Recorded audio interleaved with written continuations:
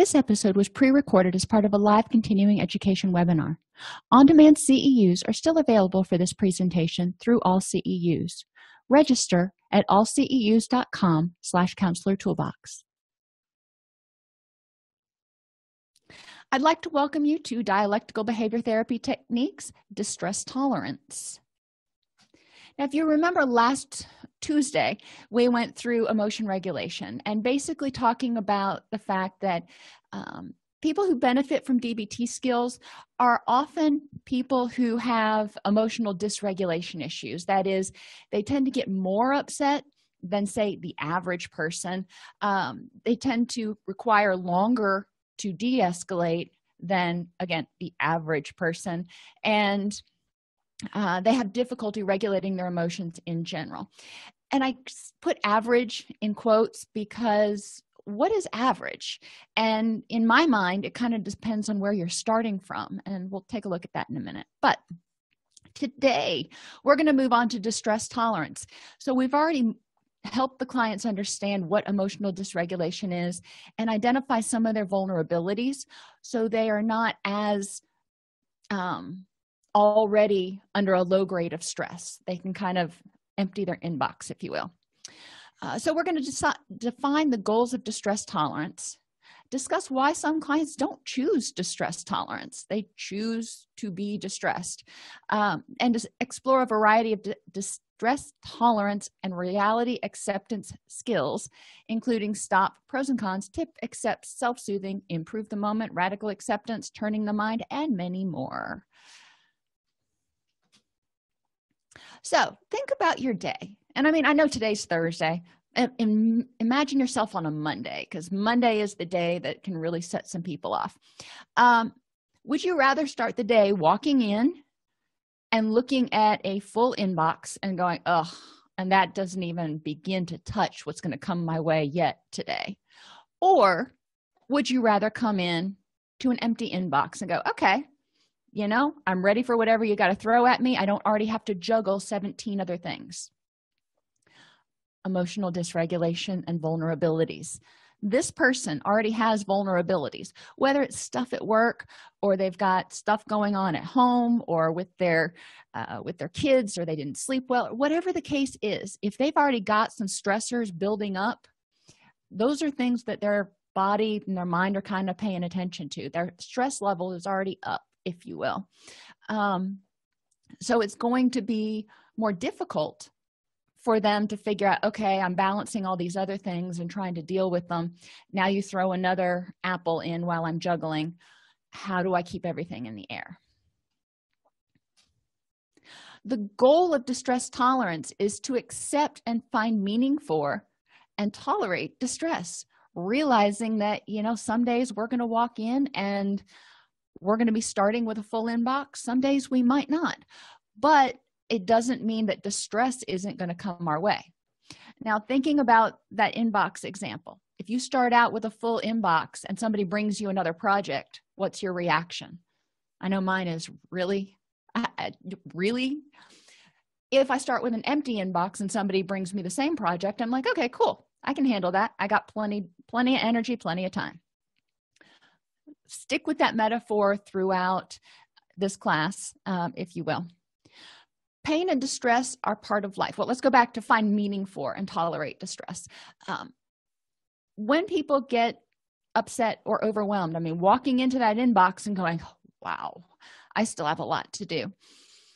I can get frustrated. I can get overwhelmed. I can get anxious. I can get those feelings. And if I hold on to them and nurture them and think about how overwhelmed I am, or fight them and go, well, I shouldn't feel that way, even worse, it doesn't do anything. So accepting it and going, yeah, that's a pretty overwhelming pile of work I got to handle. So what am I going to do about it? Finding meaning for it. Well, if I've got a full inbox, that means I've probably got good job security today. So that's one way of finding meaning or making lemonade. And how do I tolerate it? Well, I can look at it and just start kind of letting my eyes get big and drooling on myself, going, I have no idea how I'm going to get this done. Or I can step back and go, well, let's take the first thing off the top and start working on that. or first thing off the bottom, whatever my plan is, and get to working on it in order to tolerate the distress, recognizing that it's there.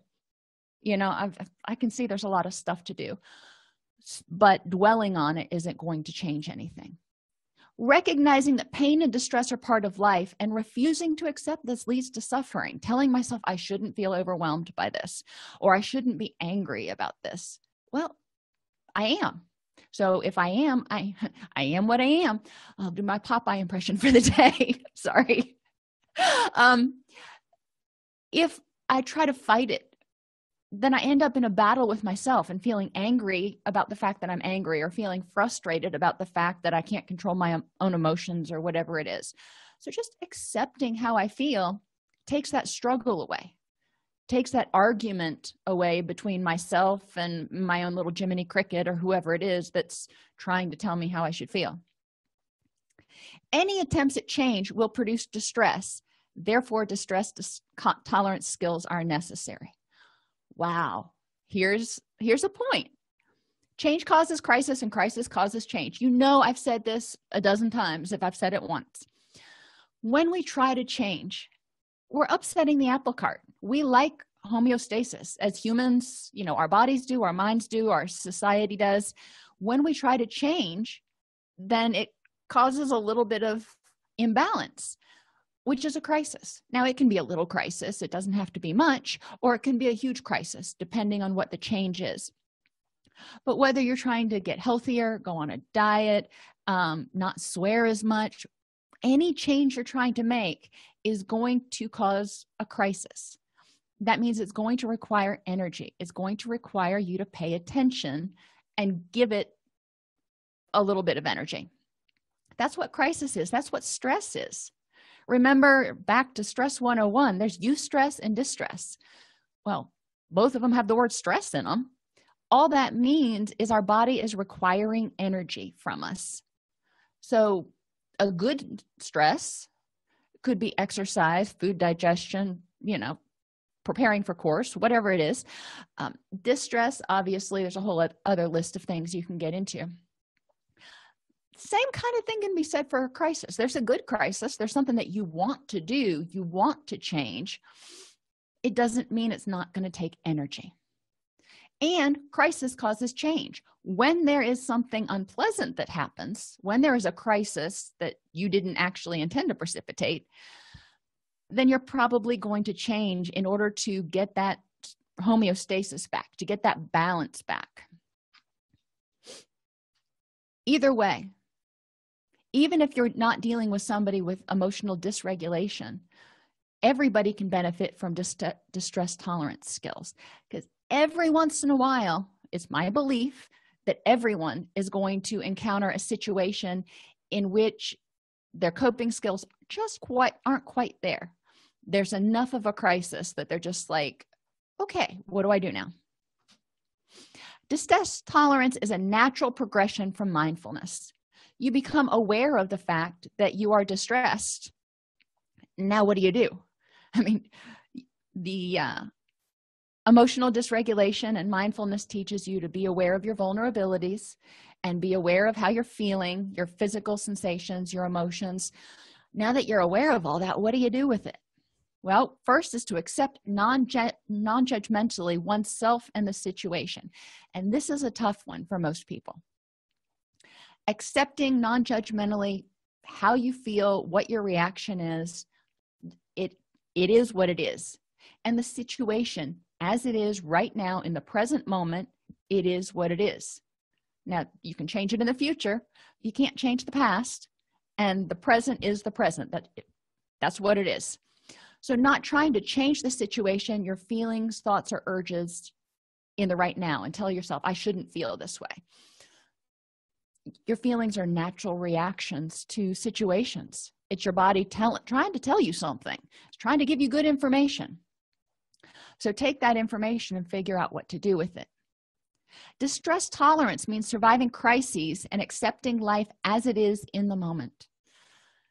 Tolerance and acceptance of reality don't equate with approval, though. So you can encounter a situation, it can really be miserable. It doesn't mean you have to go, okay, well, this is just going to be miserable for a while. It doesn't mean you have to approve of it. It doesn't mean you have to sit there and wallow in it. Some things can't be changed. So you've got to decide how are you going to use your energy. But it doesn't necessarily mean that you have to approve or like it. You just have to accept it. Some people so want others to understand how bad it is, they focus on that instead of surviving the situation.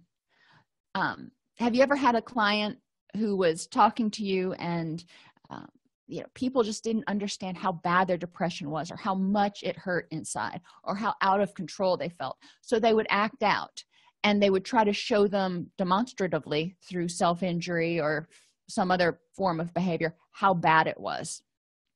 Look what you made me do.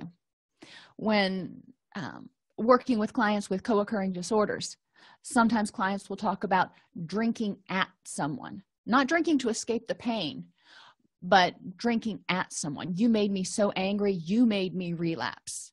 You made it so bad that I couldn't stay clean and sober. What are the short-term gains of proving how bad it is or acting out?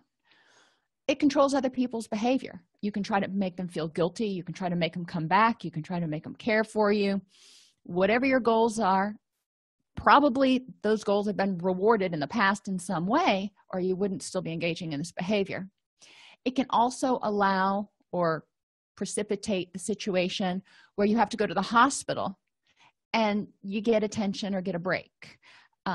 Getting attention from doctors, getting attention from other people about, you're in the hospital. I didn't realize how bad it was. So the short-term gains of acting out on emotional dysregulation can be really rewarding. If the person is feeling alone, if they're feeling isolated, if they're feeling like people aren't paying attention or listening, then those behaviors can inadvertently be rewarded. The long-term benefits to this, there really aren't many. I would say there are none, but I'm sure there are some somewhere. A lot of the clients that we work with who have emotional dysregulation issues can't get to the big picture. They are just doing their best to tread water in the moment and survive now, survive the short term.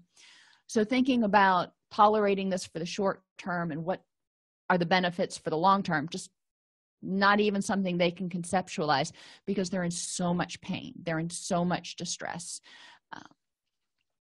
Have clients remember a time that they acted out to try to get someone to see how bad it was, and ask them what were the results. Whether they drank at somebody, they ate at somebody, they self-injured, whatever the case may be. And talk about the pros and cons. And there are pros. We can't just say, well, there's no benefit to doing that. Well, yeah, there are, because we always choose, as humans, living organisms, we choose the most rewarding response given the situation. So if they're choosing that behavior over distress tolerance, we've got to say, what's more rewarding? What are they getting out of that? What's reinforcing that behavior that distress tolerance skills aren't? So how can you make a crisis worse? Yelling at someone, using alcohol or drugs, so lashing out, lashing in, retail therapy, eating too much, complaining so much that people just don't want to talk to you. They're just like, oh, that person, bless their heart, they are struggling, they are suffering, but I just don't have the energy to handle that today. Or giving up on solving the crisis altogether and just kind of laying down and going, well, my life is just going to be miserable forever.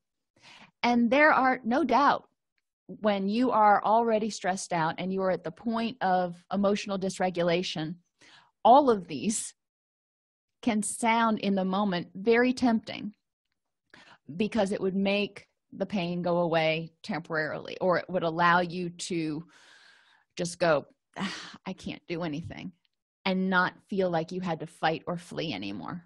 But is that where you want to be? Hopefully the answer for most of our clients is no. So what do we do? Well, let's start with distress intolerant thoughts. What thoughts are you having that are telling you you cannot handle this? I can't stand it. Well, yeah. Think about a time you have been really upset it has just been palpable, or really, really scared, anxious about something that was going to happen. It can feel unbearable. It can feel like you can't stand it. And yeah, I would say I hate this feeling too. I don't think there are very many people who like feeling dysphoric or distressed. Do we have to stop it right now? What happens if we don't stop it? I must get rid of it. Eventually, yes. What happens if you don't stop it right now? I can't cope with this feeling. I might challenge clients, when have you had feelings like this before, and how have you coped? Because most people, this is not their first rodeo. They've had other experiences of dysphoria, and they have survived.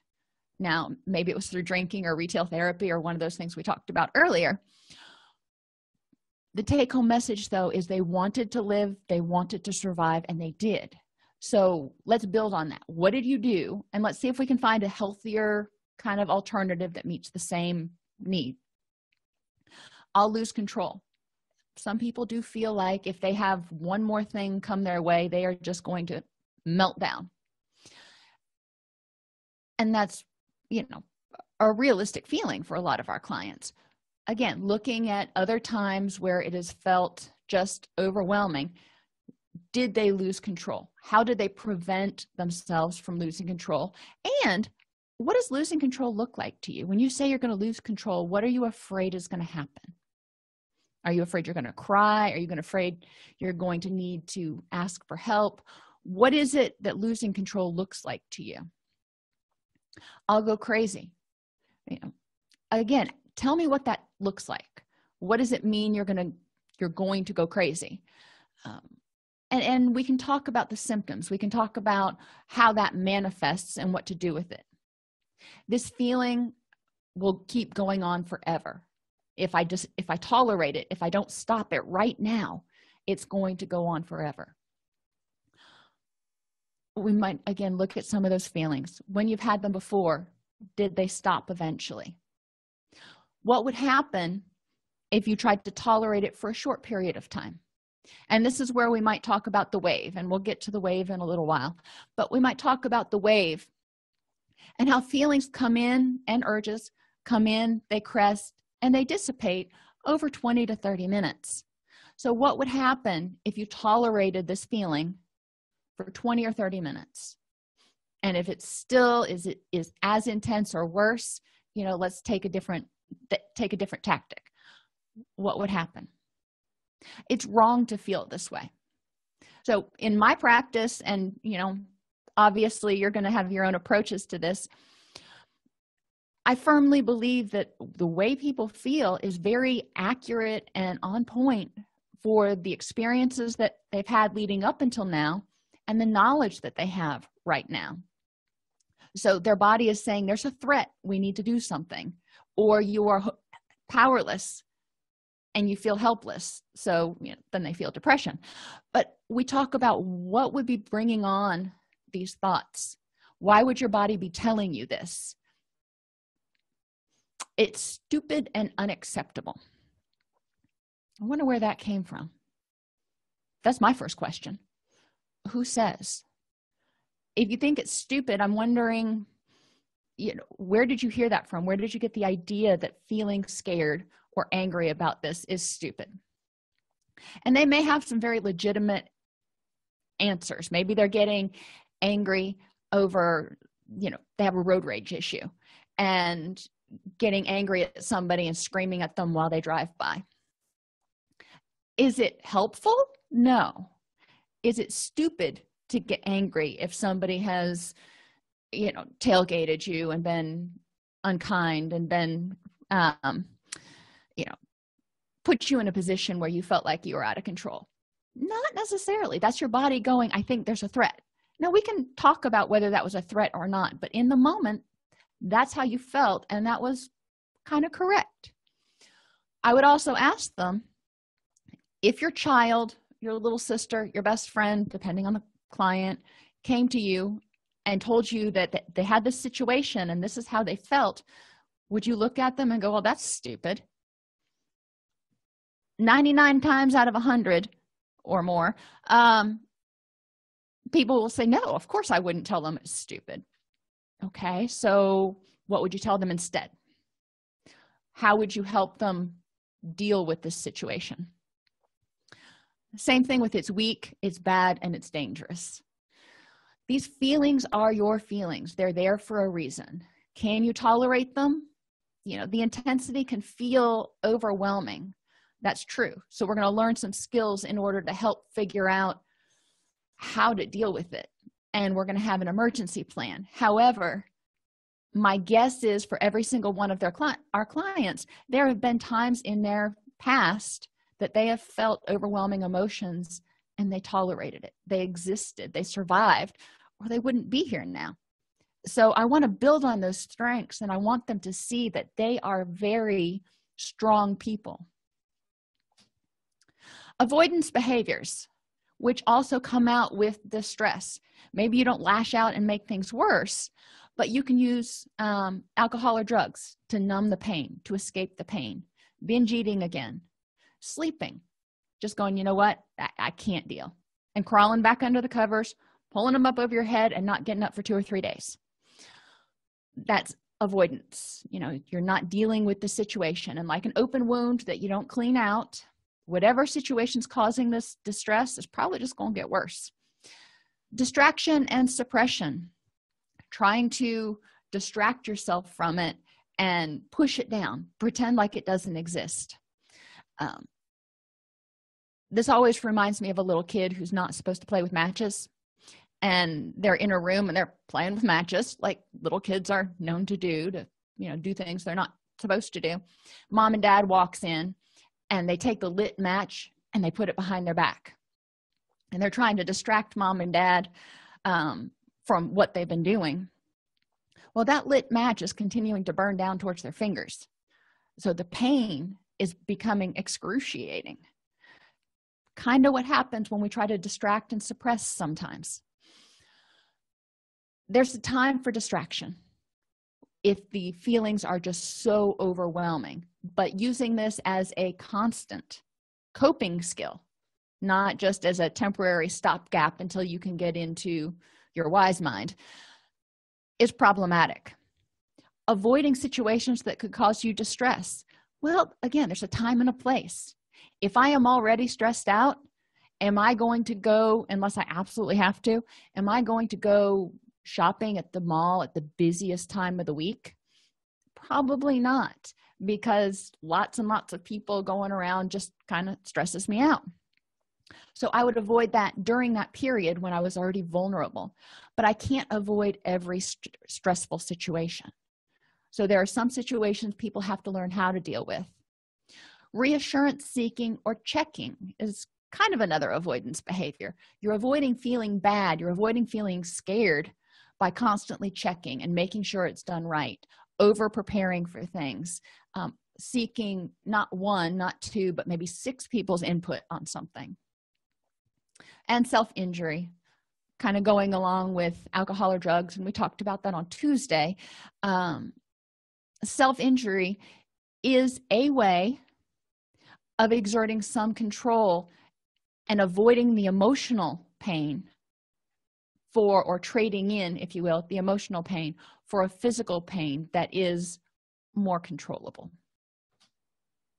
So urge surfing. Somebody has intense emotional distress. They just got a phone call that they found out that one of their dear family members is terminally ill. And oh my gosh, that feels like it kicked them in the gut. Helping them realize, okay, let's identify, go back to that emotion regulation. What are your feelings? What are your thoughts? What are your physical sensations? And what are your urges? Now, for a lot of our clients, their urges are probably in the self-destructive or avoidance realm, like we've just talked about. Probably going to make it worse, or at least not make it any better. So what do we do? Every time you have an urge, think, I have a choice. Now, taking it after that and actually not acting on that urge takes practice. So, okay, I have a choice. So if clients can even get to this point the first few times, and before they do something that is sort of their knee-jerk reaction, if they can stop and think, okay, I have a choice. Now they may stop there and go, I can't remember what that choice is, but I've got a choice. That's progress. Not perfection, but it's progress. Then we can work on, okay, why did you choose your short-term resolution instead of looking for the behavior that would help you more in the long term? Help them understand this metaphor of surfing the urge by opening yourself up to the urge, which is really terrifying. Most of our clients want to lock in and keep the urge out. They want to put a fortress around themselves. And there's probably another metaphor for that.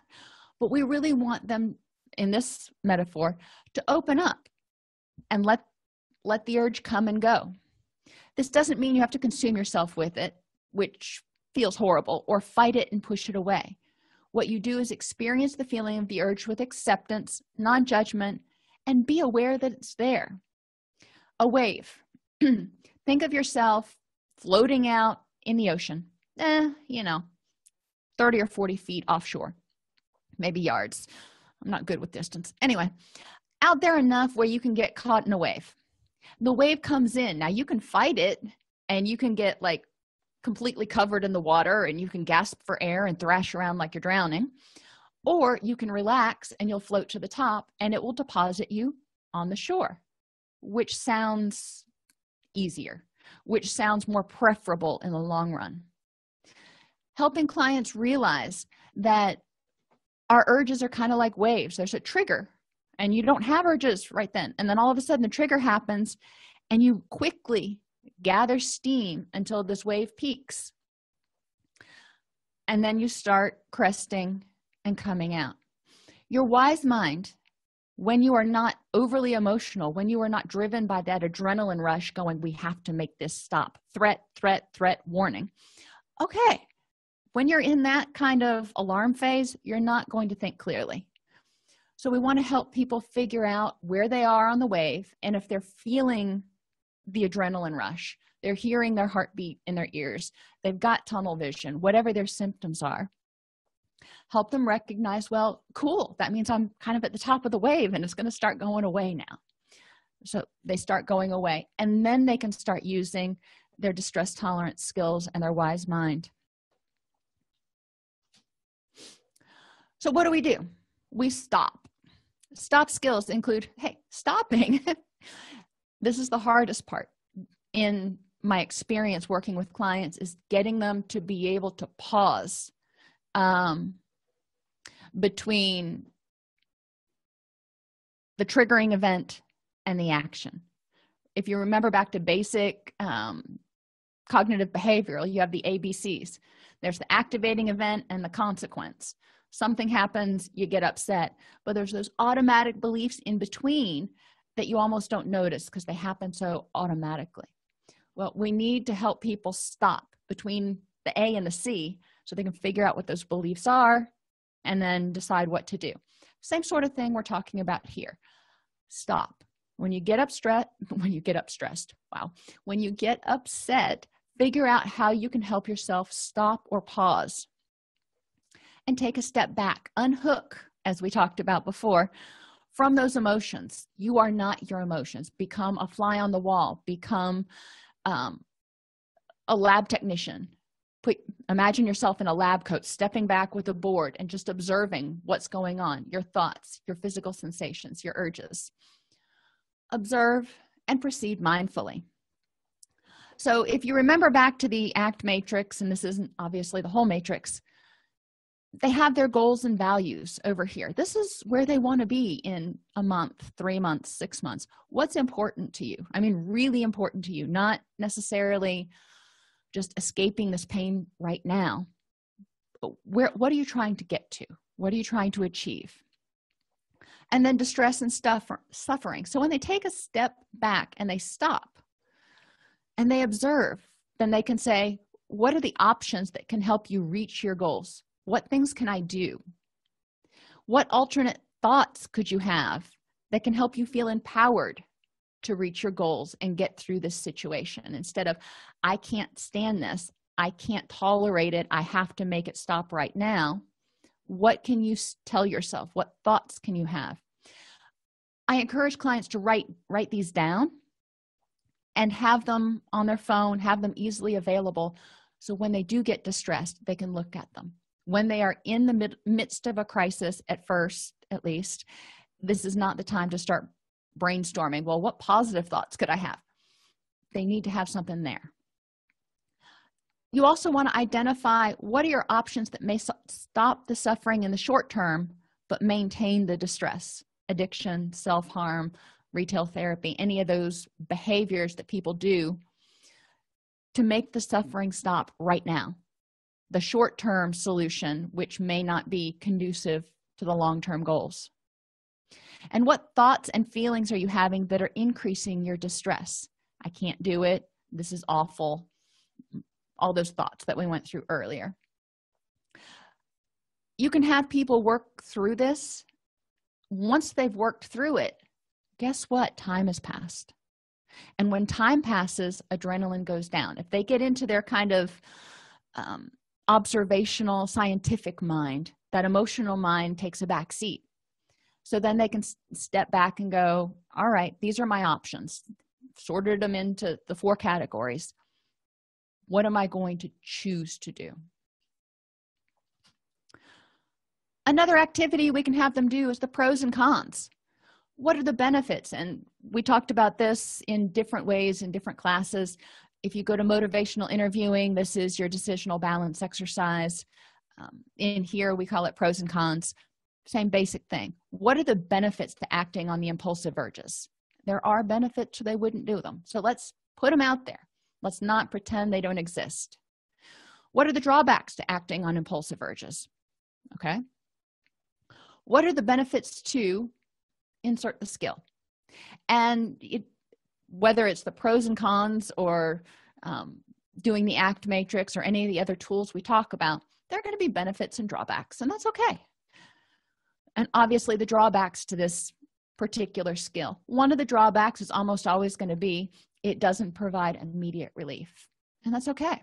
We can talk about, well, if it doesn't provide immediate relief, what are we going to do about it? This is one of those activities that you can put 4 flip chart papers around the room and have people go through and fill out. When you talk about acting on impulsive urges, you can either just do it in general, or you can be specific if you're doing a substance abuse group, or if you're doing a self-harm group, or whatever kind of group you're doing. It can give the group the chance to brainstorm together the benefits and drawbacks. Remember, in the end, you want to come back and draw it all together for your group and highlight the benefits to the new skill, the drawbacks to the impulsive behaviors, but you also want to talk about how to achieve the same benefits, if you will, as acting on the impulsive urges. That is, how do we tolerate this distress in the short term?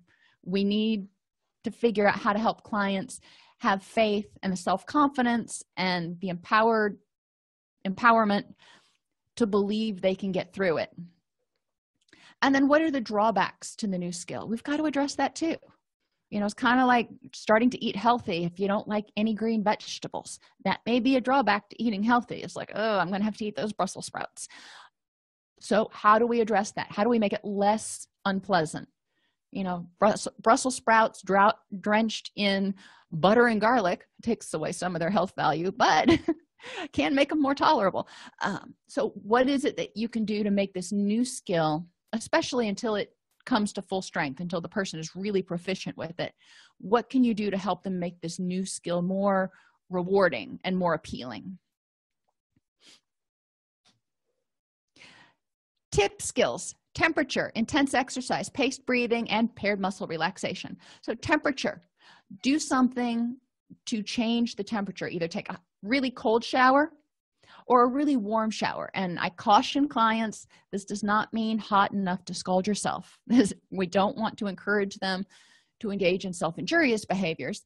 But a stark change in temperature can kind of jolt you out of a particular emotional state, because again, your mind goes from this emotional distress to, okay, this is really unpleasant. Getting into a cold pool, in the middle of summer. So, cold is all relative. It's like 68 or 70 degrees. Think about it. Are you really focusing on what you got to do at work, or are you focusing on, oh my gosh, this is really, really cold? Gives your brain chance to tone down the emotional responses to the distress. You can also hold ice cubes. This is easier to do. I mean, you can do it at work, you can do it wherever. Just grab a couple ice cubes, go back to your office or whatever if you have to, and hold on to them. I can tell you the pain, I've had to ice my ankles and stuff before, carpal tunnel, I've had to ice my hands.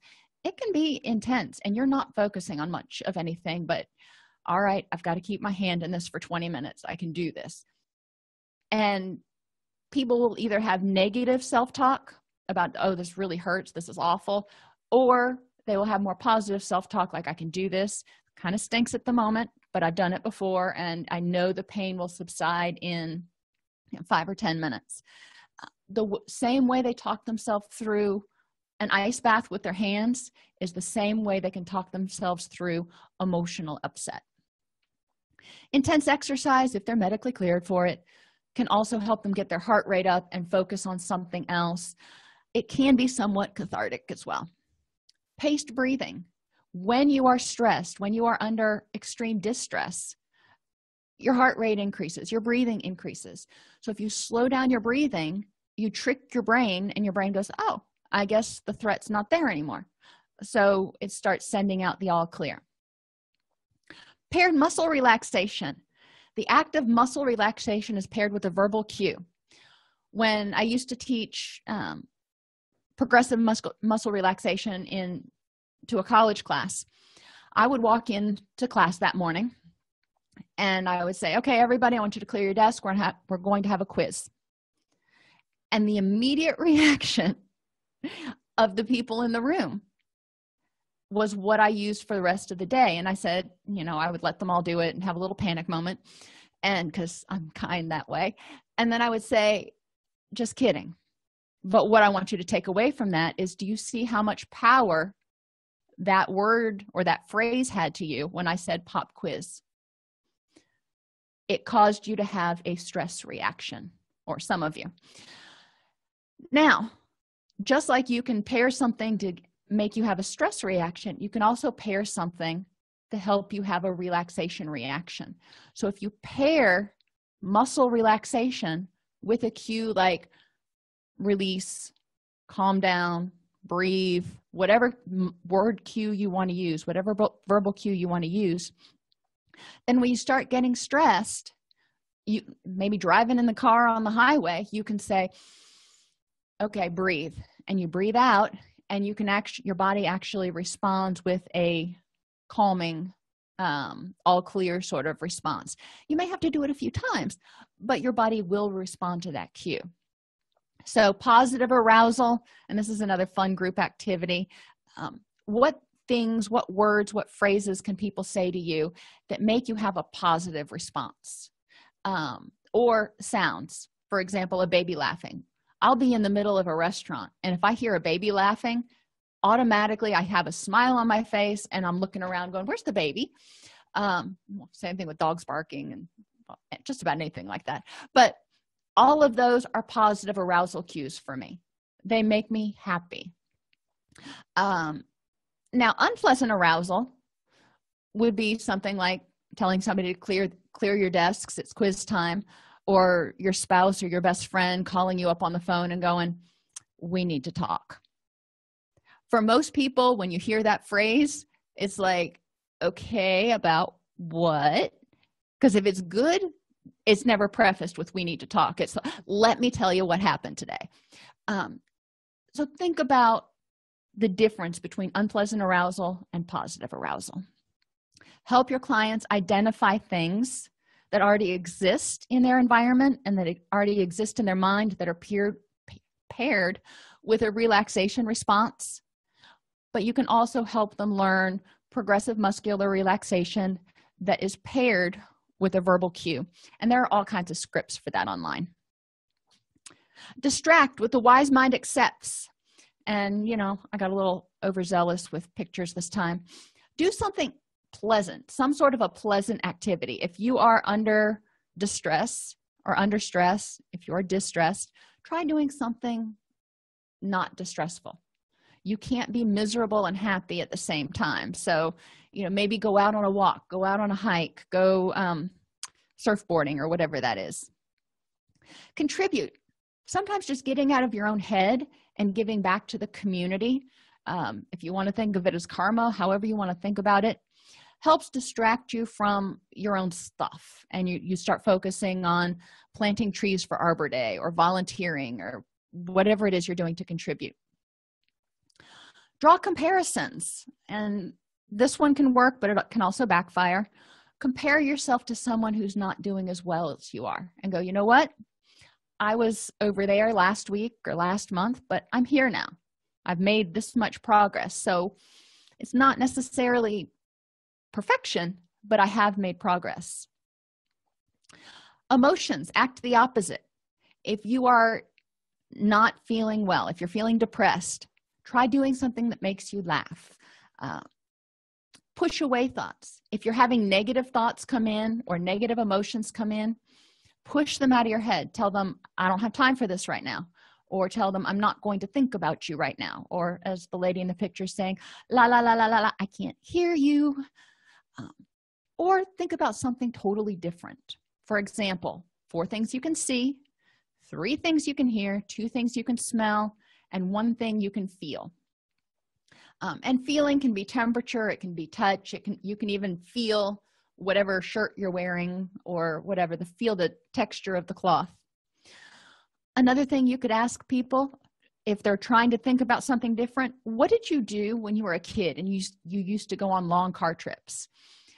May stop having the same effect in 5 or 10 years, but at least when I was a kid, we didn't have DVDs in the car. They didn't even have DVDs, but I digress.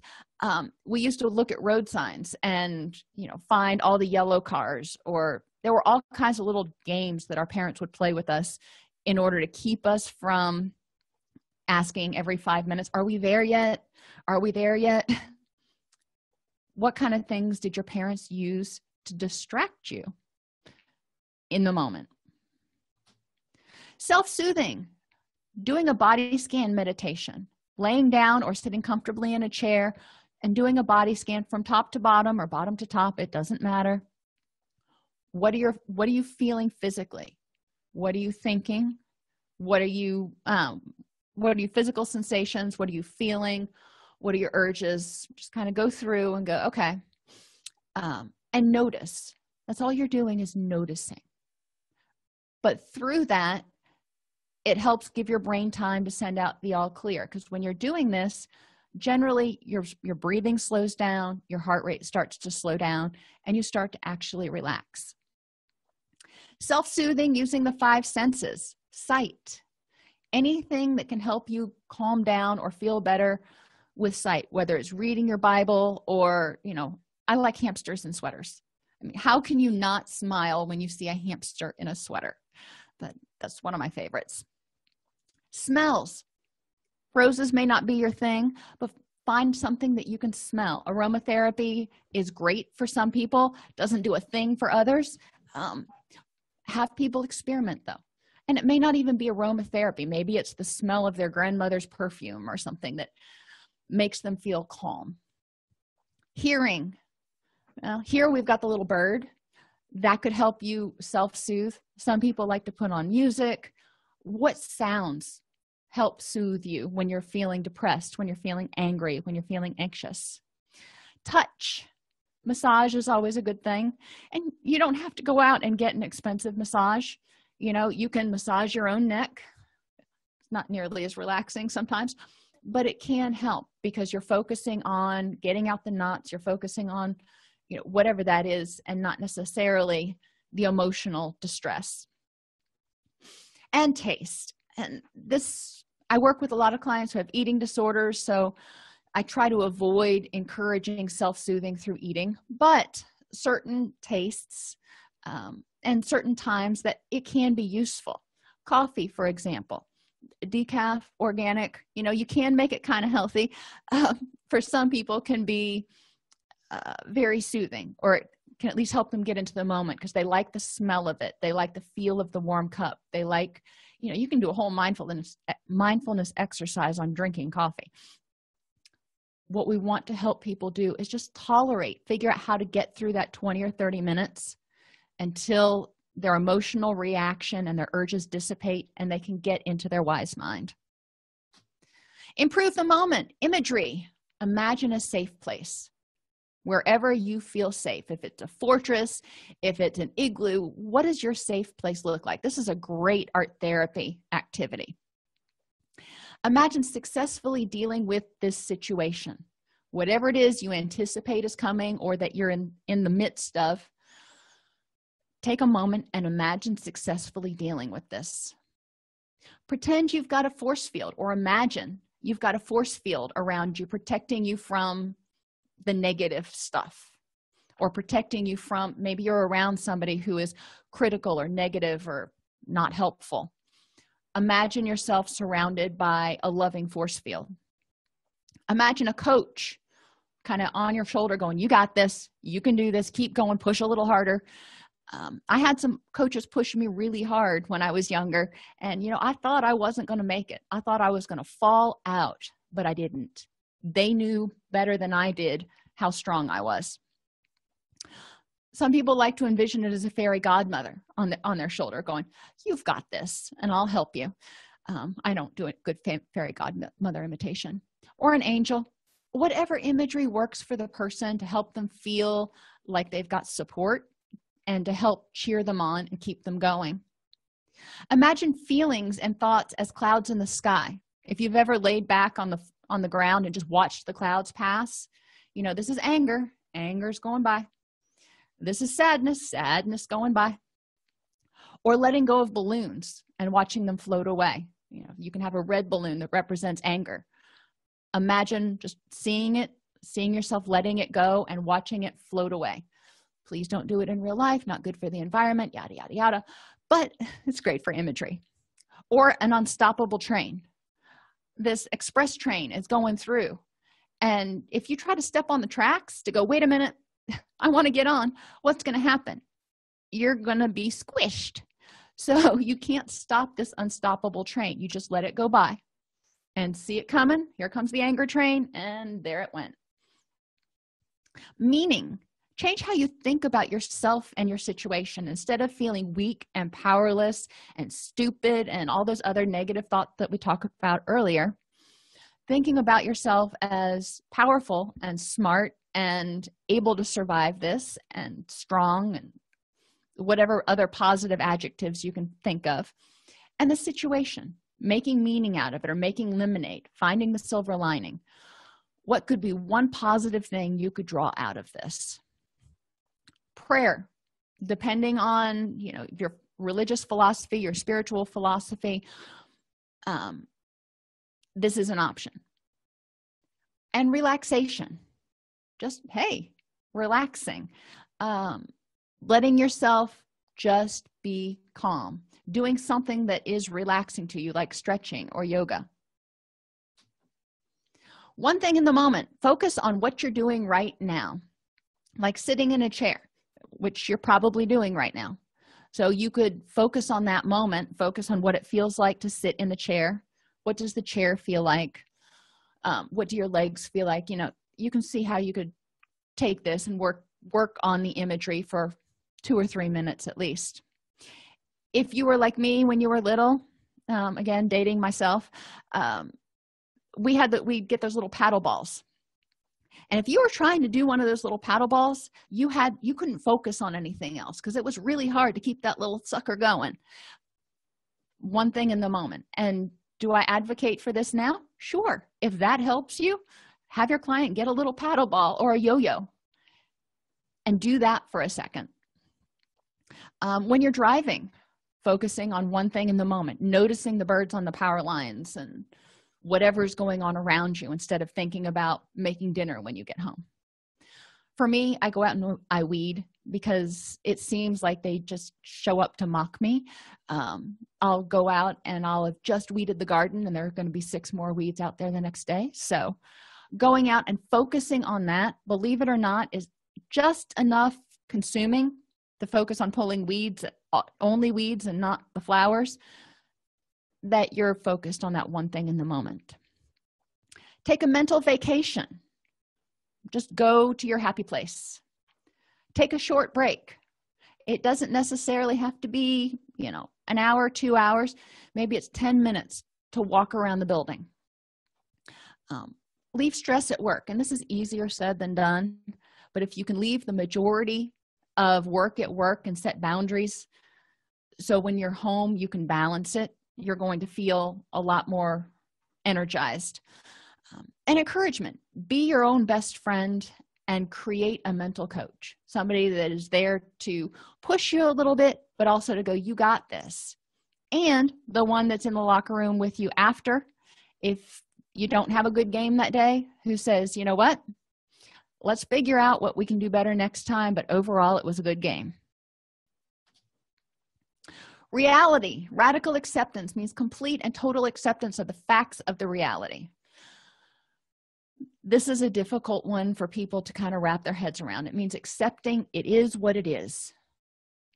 And I have my clients say that and just sit with that for a minute and tell me what that means to them.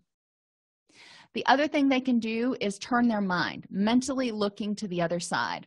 So if they're having this frustrated, helpless, depressed, useless, horrible thought, feeling thing going on, I say, imagine turning the other cheek or looking to the other side. What do you see on the positive side? What is the opposite of what you are thinking and feeling right now? See emotions differently. Remember that fear and anger kick in when there's a threat, and sadness kicks in when you lose something important to you in some way. These negative or dysphoric or unhelpful, or, well, they are helpful, unpleasant emotions are important to survival. So then instead of fearing them and avoiding them at all costs, when they come, notice them, pay attention, go, okay, need to be a little alert, figure out what's going on, and let them go, instead of beating yourself up for not being happy 100% of the time. Willingness versus willfulness. Willfulness forgets, ignores, or actively tries to change, master, direct, control, or manipulate what is.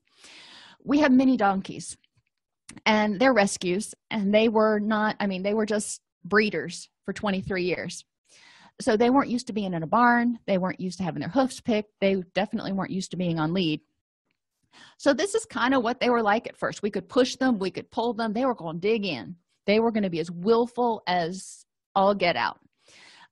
Willingness is surrendering to a process in which one is already a part. Once they learned that we weren't going to hurt them, they started becoming less fearful. And this was all fear-driven behavior back here. Once they figured out that we weren't trying to hurt them, they became more fearless, less fearful, and more a part of the process, and said, okay, if you think I can do this, I'll try it. I'll try it once. And if something bad happens, you can bet I'm not going to do it again. So helping people explore the difference between willingness to try, willingness to accept, versus willfulness, and going, no, I won't. And what's underlying that willfulness. And my guess is it's almost always going to come down to fear of some sort. Half smiling and willing hands. Emotions are partially controlled by facial expressions. So half smiling means having your mouth kind of relaxed with your lips slightly upturned. Hands are unclenched, palms up, fingers relaxed. So just take a second while I keep talking and sit like that in your chair. Sit back, kind of turn your palms up, and just relax and see what that does for your mood versus having a frowny face and tense fists. Mindfulness of current thoughts. Recognize that thoughts are just neural firing in the brain and not facts about the world. Allow them to come and fade. I sometimes use the analogy of think of your thoughts like a salesman. Your thoughts want you to believe something. It may not be the truth, but a salesman wants you to believe something because they want to make a sale. So do we need to pay attention to every salesman, or can we let them come, give us their pitch, and then let them walk away? Additional tools: clear mind. The addicted mind is governed by addictive behaviors. So sometimes we use DBT skills, distress tolerance skills, for things other than borderline personality disorder. One would be addiction. So we want to think, how is the addicted mind similar to the emotional mind? Well, the addicted mind is very impulsive. The addicted mind is basically the one that kicks in when someone gets emotionally dysphoric. It kicks in when that emotional dysregulation starts, because the addicted mind says, I can't handle this. I will go crazy if I feel one more bad thing. The clean mind is something like we refer to as the pink cloud in addiction recovery. The clean mind forgets that relapse is possible. They go, I got this licked. It's no problem. I won't have any more problems. I am recovered. So the clean mind is similar to the rational mind because it misses some of the possibilities in there. It's overconfident. The clear mind is not engaging in the addictive behaviors. It's accepting and tolerating unpleasant emotions, but it does remain aware that relapse is possible. So it's integrating the fact that, yes, I know those behaviors still exist somewhere in the back of my mind. I know the tools to do the next right thing and to maintain my recovery, but I know that there is a possibility at some point that these other behaviors in my addicted mind will be triggered again. So I've got to be mindful and aware of how I'm feeling. Burning bridges and building new means actively eliminating triggers and vulnerabilities. Try not to leave work with an inbox piled this high where you can't even see it on the screen. Try to eliminate as many underlying vulnerabilities as possible. Find physical and emotional sensations and create mental images that compete with the addiction.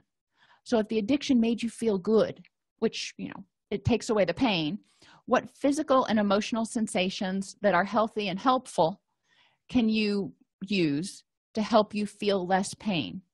What mental images can you use to help you self-soothe? Alternate rebellion would be finding alternative ways to act out which are safer, sort of a harm reduction approach.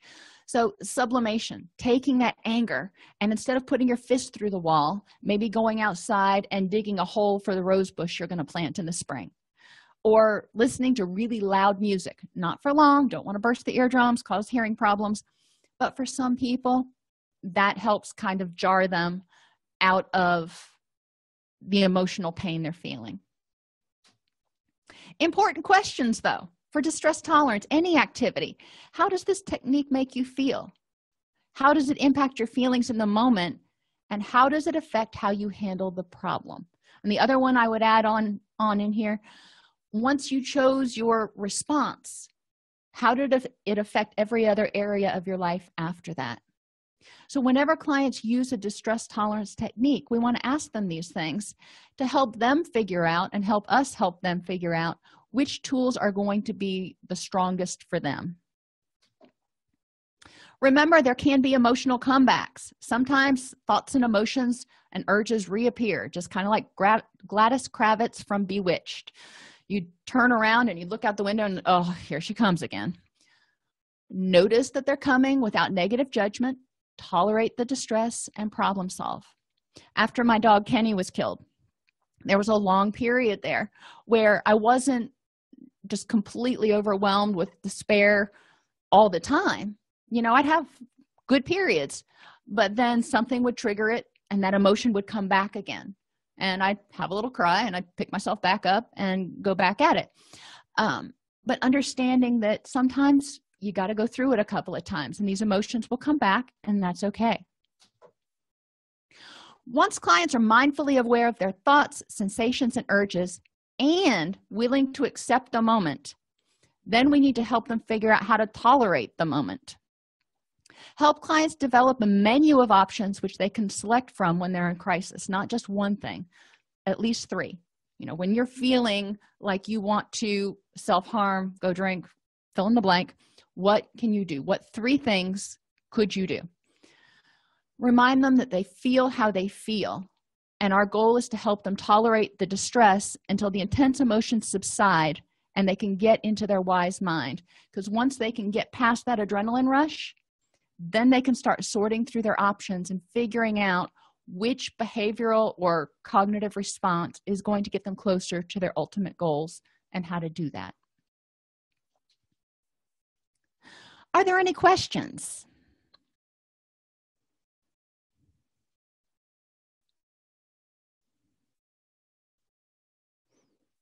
Like I said, as soon as I end the presentation, I will get the links to those books that I like. They are not part of the class. They are just resources if you really like DBT. They happen to be my favorite DBT resources out of the ones I've looked at. If you find others, please share. Obviously I haven't read every book out there on DBT, so I love to have new resources to share.